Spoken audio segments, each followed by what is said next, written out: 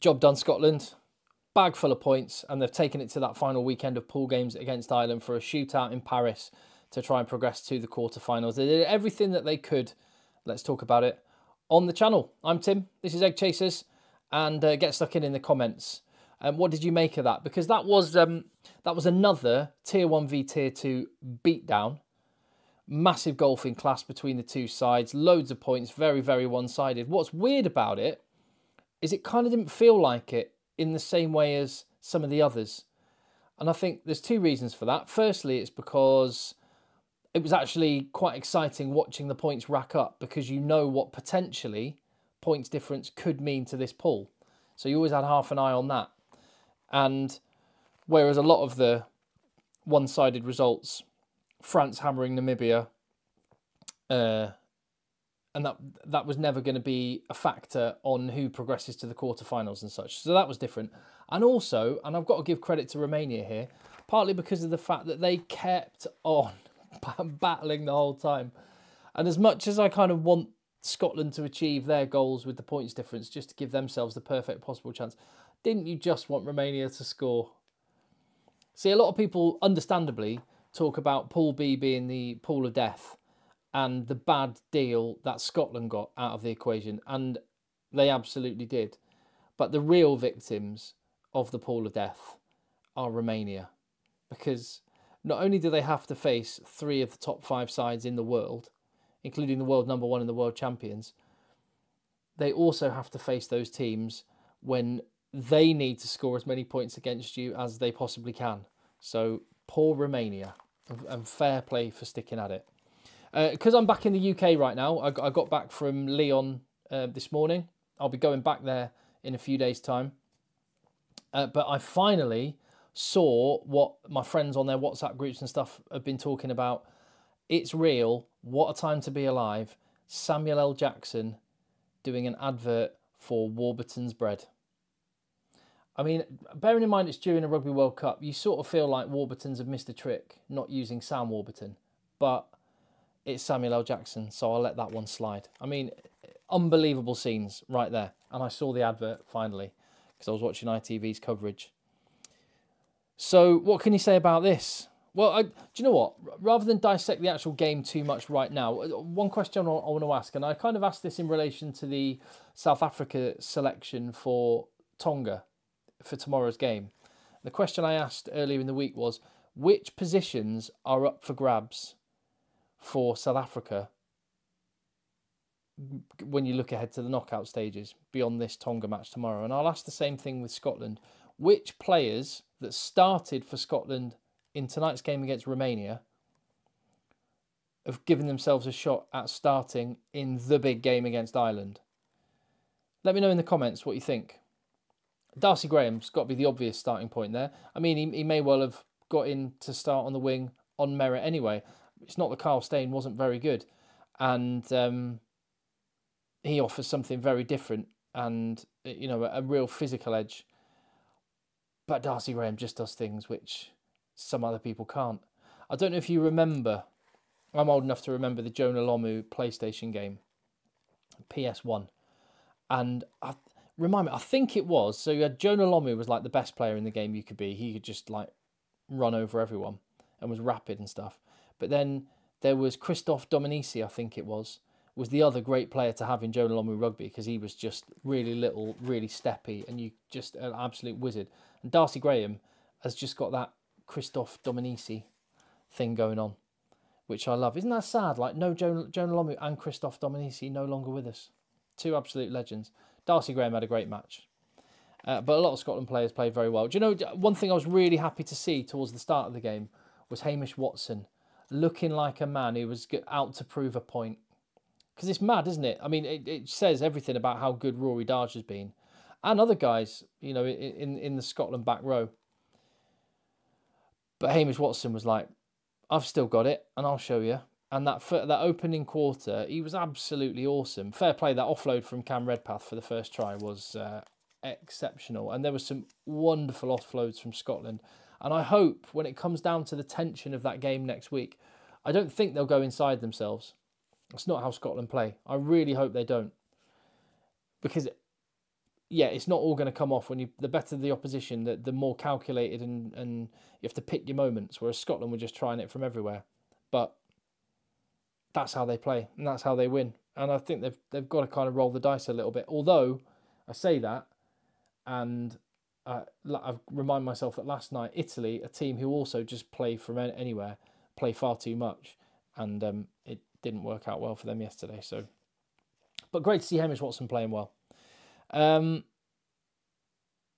that was a bit of a psychological challenge for Scotland more than anything, wasn't it? Going into a game knowing you have to score points, and you can sometimes force it a little bit. And I think actually when Scotland just kind of relaxed and just did what they did, the points came and the class showed. 13 changes, and this is the demonstration of how much better Scotland have got. They made 13 changes, and you still looked at the team and thought, yeah, they're going to absolutely spank Romania. There's some class players, Chris Harris, and Ben Healy looks really good, and Ali Price at scrum half, Hamish Watson. It's good. So, oh yeah, going back to that point, who would be pushing for a starting slot? So I think it's Darcy Graham on one wing, Grant Gilchrist at second row. You could argue Ali Price at scrum half. Scotland have got lots of good scrum halves. Am I the only one that just really likes Horn at scrum half? I don't know what it is. He seems to be the third choice. I really like George Horn at scrum half. I think I'll probably go with Ben White again, and he's probably earned that on merit. But those are the three, I think. Other than that, I don't expect maybe one of the props, possibly. Although Jamie Batty, it's almost like Jamie Batty has upset a witch who's cast a spell on him that he will never ever score a try in rugby union ever again. Because he got as close as you can possibly get to scoring tries without scoring tries. So, yeah, I don't know what else to say, really. I mean, it was just a beatdown, wasn't it? This is the disappointment with games like this in the Rugby World Cup, I guess. It's like when you actually come to sort of dissect anything, is, well, you can't read too much into what Scotland did because they're playing Romania. You can't talk about individual performances too much because the obvious thing people will reach for is, we're only playing Romania. But one thing that I think is transferable from Romania to anywhere else is Ben Healy's goal kicking. That was a big positive. I actually thought he played quite well. Not totally sold on the moustache. I'm in favour of, going for it. A bit of a World War I type moustache in general. I'll stay on the fence. I'll see how I'll give him a little bit more time to grow that out. See what I think. At times that Romanian defence was just heroic. They're clearly a really, really weak team comparatively, but I don't know. I just found there's something inspiring about people that just keep getting up and just having a go. And in contrast to Italy last night, where they just seemed disinterested and were clearly a lot better than they showed, I actually thought Romania, just their attitude was brilliant. They just kept having a go. And I don't think they could have done any better, which tells you how far behind they are.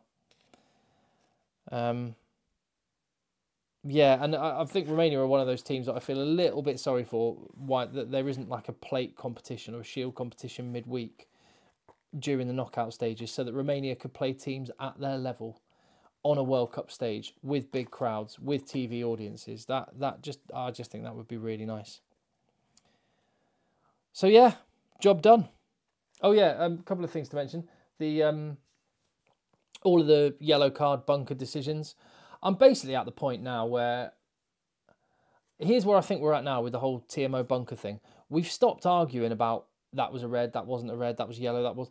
Basically, because I don't know about you, but I certainly feel so confused about what's a red, what's a yellow, why one's a yellow, why one's a red, that I'm just so bamboozled by it all that I've just kind of given up arguing. I'm just like, oh, okay, that one's fine. They've said that one's a red, or whatever. They're all yellows, no bother. There's some people that have pointed out that it seems to be the smaller teams get the thin end of the wedge on some of this. Yeah. But anyway, that is what it is. But one thing I did enjoy was the the footage of the TMO bunker on the rugby. It was almost like we were getting a TMO of the TMO. It was like TMO Inception. I want to see how many levels back of cameras we can go. Let's have a camera watching the cameraman who's watching the TMO and see how far we can take this. Because it can't be any more ridiculous than the process sometimes feels. So I'll leave it on that note, and I will just say that I will be in Paris for Ireland versus Scotland. First in the world versus fifth in the world. Celtic nations going head to head. 1 quarter-final spot on the line. It's going to be box office. And I suppose, technically speaking, South Africa can still technically go out as well. So all eyes on their game against Tonga tomorrow. They'll be wanting to rack up some points. And Tonga will want to be giving a much better show of themselves than they've managed so far in their games. So that's tomorrow. And that's next week. And all those videos will be coming on this channel. So if you haven't already, please hit subscribe, like, and leave your comments. I will see you on the next one.